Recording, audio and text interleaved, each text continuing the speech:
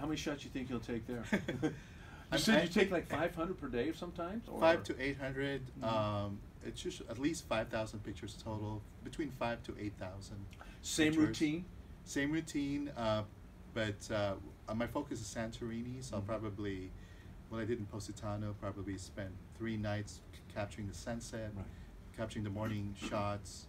But yeah, probably one spot can be like 300 to 500 shots. Yeah.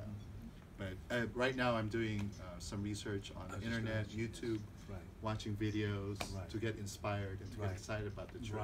But once you're there, you just and anything can happen. You just whatever happens happens. It's like you can prepare for it and everything, but once you get there, it's up to you. But so it's really capturing the moment, enjoying yourself, enjoying the view, and bringing it home and sharing it.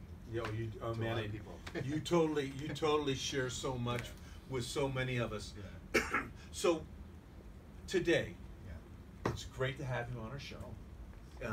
We're gonna ask Joyce to come up here for a minute. Come on, Joyce. Come